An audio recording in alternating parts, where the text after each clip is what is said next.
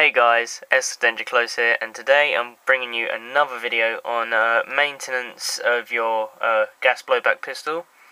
For today's video I am again going to be using the WE1911A1, and although I will be showing you how to maintain the gun on this gun in particular, this is generally the same for any gas blowback pistol,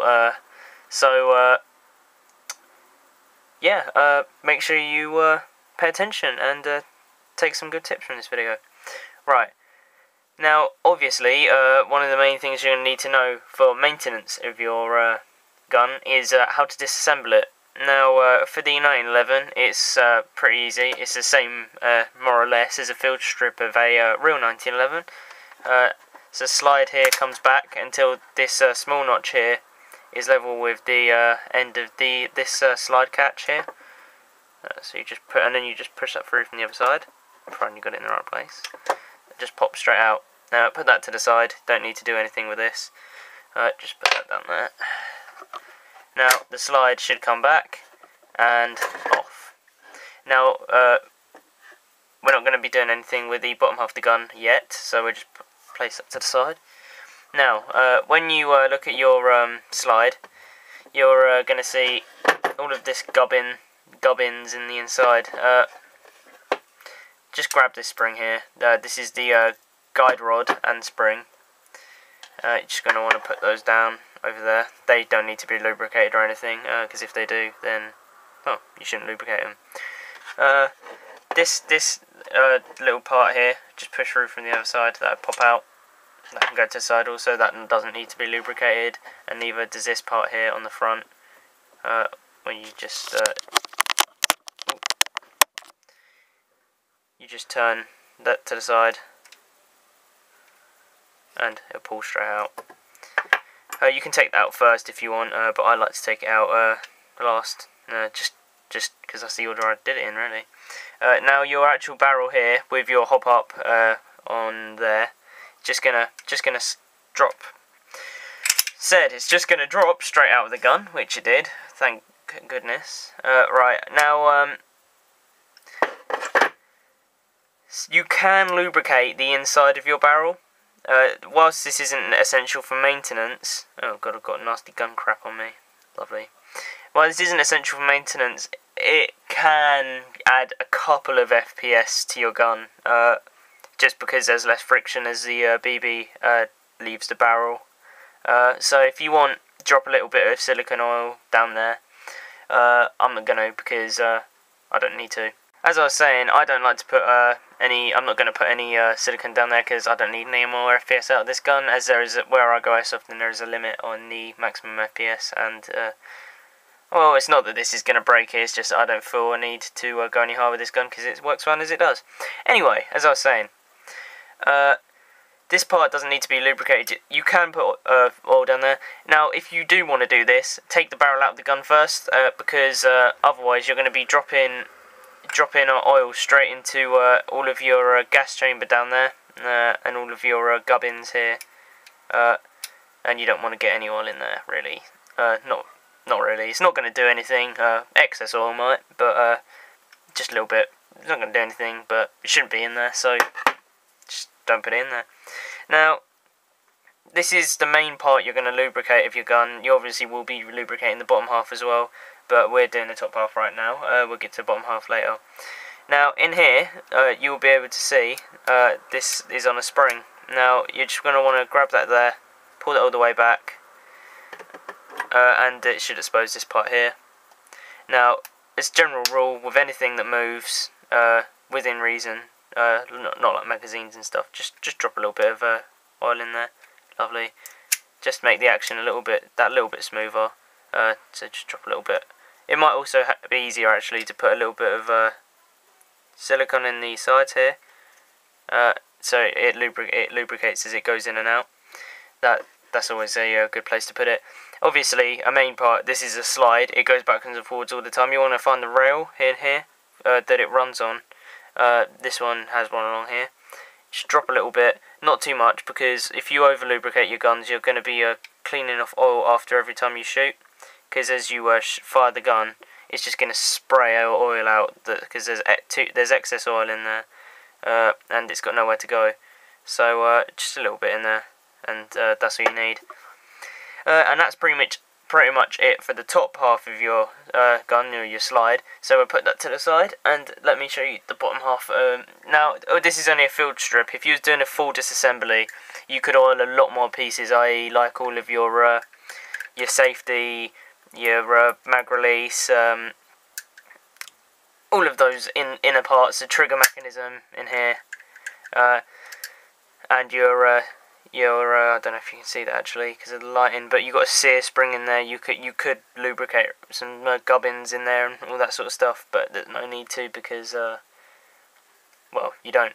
Now, a mistake you might make is to think, oh look, more rails, let's lubricate those. Don't, because you've lubricated the rails in the inside.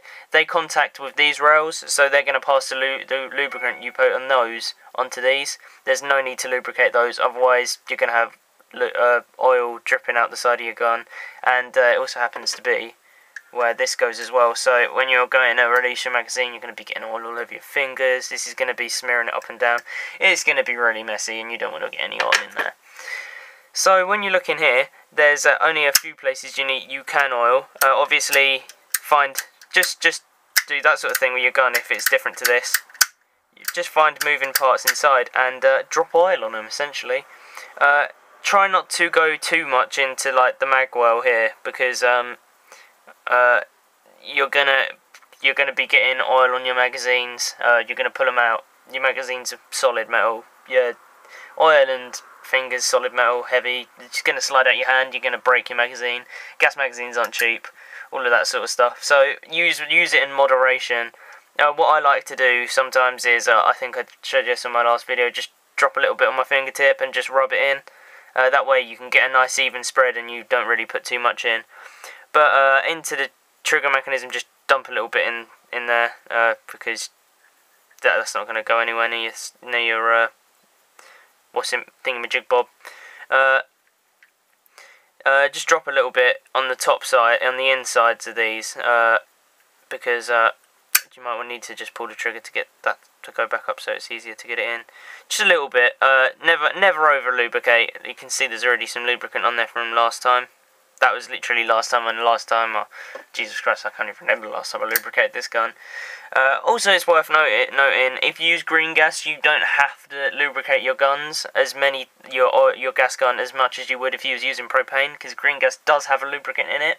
Although, obviously, parts like your rails the slide sits on, they're not going to be lubricated by the green gas, so it's always a good idea just to occasionally just pop top off, just drop a little bit inside.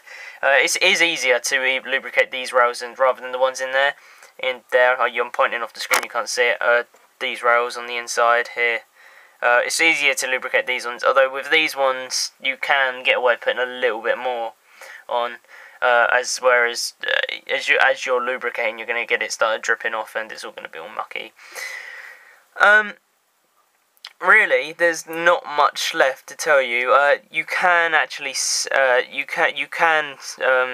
few more things inside that will be lubricated. Obviously, it's a 1911. The design's of a gun that's 101 years old. So there's not many moving parts in this. Just the essentials. Although I do think for a 101-year-old gun, having a grip safeties was quite a nifty feature. 2 safeties, wow. See, safety first. Anyway, basically, I'm just going to quickly pop this gun back together. I'll turn the camera back on, say a few more things, and then that'll be it, really. Right, so the gun's back together. Functioning nice and smooth, as it should be. I just hit the table, whoops. Nice and smooth as it should be. So yeah, and it should be maintaining your gun by lubricating it and all that sort of stuff. It's never too hard. It's pretty much the same for any kind of gas blowback pistol. Obviously, the more high tech your pistol is, the more moving parts, the more it's gonna have. You're gonna have to lubricate and do stuff to, I guess, really, to keep it maintained. But that's just basic maintenance. I suggest if you go airsofting more than 4 times if you go airsofting regularly, let's just say that at least once a month, just take your gun down. I like to generally lubricate and make sure my gun's working after every time that I've taken it airsofting or had a beta day on it. But that's just me, and I like to keep all my guns in a top spec. So if I ever do want to sell them, that I can sell them for top dollar because they're in good condition. Oh, whoops. I was going to try and show you something actually, but I thought I did over-oil it slightly, but I haven't. So, but basically, if you do over-oil it, there, right here, where the bottom half ends and your top half sort of continues, that's where you're going to get oil coming out. And on the other side, you're going to get it coming out of these parts and around the back as well. But basically, if you see oil coming out of there, you've over-lubricated it, and next time you know not to put that much in. But anyway, this has been AirsoftDangerClose, and a quick guide tutorial on how to keep your firearms lubricated and in full working order. Like, comment, and favourite, or do whatever you want with the video, and I'll see you next time.